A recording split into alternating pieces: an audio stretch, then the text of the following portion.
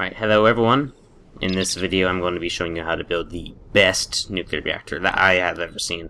I'm always working on different designs, and I think this is the most perfect design that there can be. So, let's get to building it, and we will do this in steps. So step 1, let's just build the actual reactor. Now get rid of this crafting table. I have to use crafting table for some reason to access the search bar. Alright, so now you need, first, reactor chambers, nuclear reactor, obviously. So, I'll place it like right here, where there's a random dirt block for some reason instead of grass. You build the standard reactor, you surround it in reactor chambers. Why did I put this crafting table so far away? So stupid. Okay.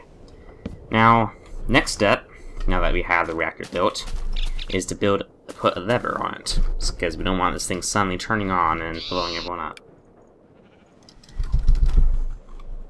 So, alright, we got our lever, and the thing will be turned off the entire time, even though we're not filling it with uranium yet, so don't need to worry about that.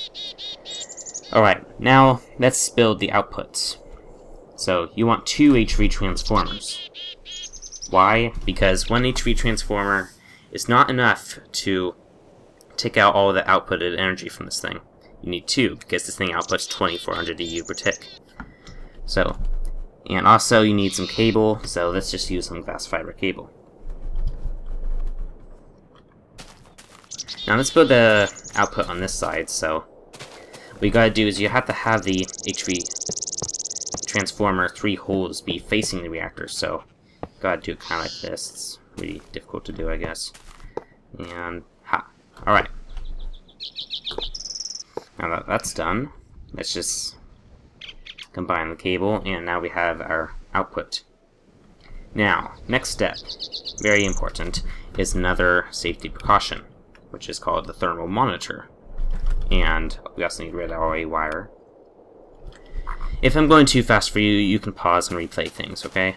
Stop complaining. Alright. You want to place your thermal monitor here. I set the temperature to 3000, that's just preference. It can't be anything under 1000, otherwise the thing will constantly just turn on and off. So, now that that is set up, let's build the cooling system, which is with the force fields mod, which is already a part of Tekkit, so you don't need to worry about downloading things. Most people don't know about this setup, which is why I am showing you this and this awesome reactor. Otherwise, people probably know very much how to make this reactor. Alright, now you want to place a reactor containment field projector on top of the reactor. Put a lever on it, of course. I think that's for being able to turn on and off. But first of all, this thing is not going to activate until we have a frequency card. It needs to be linked to a generator. So, let's make the force field core. So we need a force field core, and we need a force field EU injector. If you've seen my force field tutorial video, you would know how to probably do this. So, as usual, you set the force field core, and then you want to put a lever. Hold on, let's access my inventory, get some levers, and put a lever on this. But this thing doesn't. Oh, okay, put a lever on. Okay, it's just bugging out right now. It's on. Okay, so this thing needs power. So let's get just a medium voltage solar panel. Because these things, the reactor containment field projectors, they barely use any energy. It's really surprising. It's only like 0.1 EU per tick. So, now this thing should be being powered. Yep. Alright, now let's get a MFFS frequency card. MFFF. Did I say 3 Fs? Oh well. MFFS frequency card. Stick it in here real quick. Okay. Now we got our frequency card. And we stick it in here, and now this thing is linked to the generator.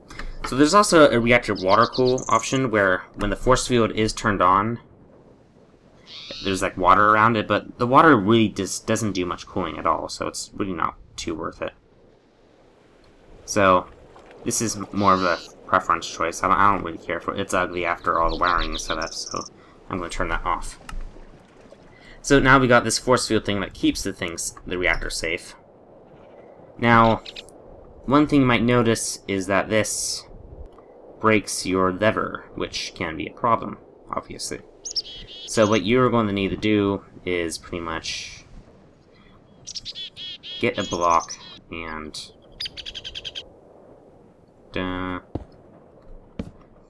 you want to use red alloy wire. This is more safer, I guess. So yeah. So now when you turn this force field on, red alloy wire does not get destroyed, so now we can keep the reactor turned off this way. Alright, so now we have our cooling system set up. Well, we don't have our cooling system set up. Now that's our next step. So, next step is let's build the reactor cooling system. So, you want to place 2 of these MFFS reactor heat control units on whichever side you want, really, but you need 2 of these, because one is not enough to cool the reactor, obviously. Just one is not enough to cool the reactor. This reactor is really hot. And actually, let's build it up. Okay, we have to build it on this side, never mind. So we build it on this side, and now this is where equivalent exchange has to come in. I hate using equivalent exchange, but it has to happen for this reactor. So, most importantly, we need the energy condenser. And let's just clear our inventory a little bit here. Actually, I'll keep the stone. We need an energy condenser. We need pneumatic tubes. Pneumatic tubes are very important. Everything's important. Mark III collectors. And oh yeah, and we need a filter. And yes, there is another thing. We need a timer. This is pretty advanced, but the amount of output you get if the reactor is worth it. So let's just flatten this out a little bit more. Yeah, okay. Now you just want to place a condenser here. And that condenser is too close. Okay, place a condenser here. You need to have a filter facing the condenser, so you gotta put it backwards like that, like the HV transformer. And then you have pneumatic tubes going into the reactor heat control units. But most importantly, you do not want these going into the actual reactor. So make sure that it doesn't connect to the actual reactor, and only to the heat control units. So let's place a timer on this, and I would set it to about 0.500. That's what I used to use. Now you need this condenser producing ice. So let's go over here and get some ice. Okay, we got our ice. Now we also need the thing producing ice. So let's just use 3 collectors for now. It's probably already enough. You don't need that many collectors, probably. But as you see, this thing will smartly fill the MFS heat controls with ice. See, this thing's already filling with ice. Now the reason I don't use...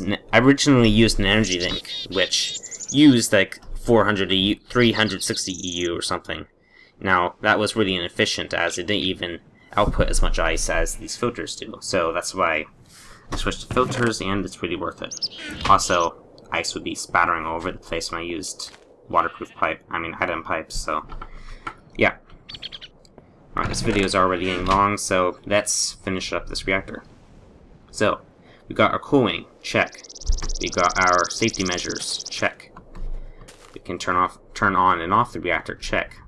We can turn on this force field unit so nothing goes haywire, check. Okay. So now, let's turn on this reactor, but first we need to fill it with uranium. So, let's do that. So, let's just make this very quick. Try and clear out my inventory just a little bit. Okay. Let's fill this thing. I don't know of a quick way to fill things, so this is what I'm going to be doing.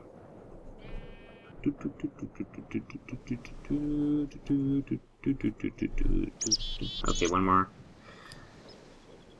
And as you notice, I'm fully filling the reactor with uranium, which is how we get our 2400 EU per tick output. Okay, reactor's full. is turn on our force field units, because this thing would not cool if the force field is not on, so make sure that thing is on. Now, oh yeah, before we turn this thing on, let's also have an MFSU. And ta-da! Okay, so now power will go somewhere. Let's turn this thing on. Okay, reactor's on, and it's overheating for some reason, because... Oh! I forgot one thing, and that's why we have those safety countermeasures. Because we didn't set these to cooler mode. So make sure that your MFFS heat controller things are set to cooler mode. And target heat is 0. And now when I turn on this force field and those things are going to cool this thing like mad, and we can activate the reactor now. Now the reactor is outputting, and look at this amount of energy. Let's show you how much energy we're actually getting, to prove my point. So, let's get our EU reader, and let's read this. Okay, so we're getting the approximate output of 2400. It's kind of doesn't give you a direct answer, but this is 2400. Also, if you're really worried about this thing being completely self-powered, what you can do is set some fiber cable, and you can have this fiber cable go and power your force field.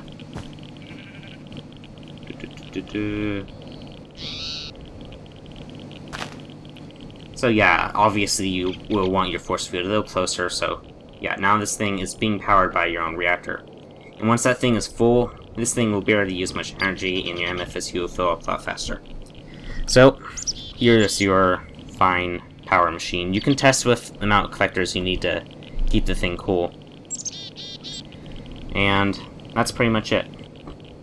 And like and subscribe if you like this tutorial. See you next time.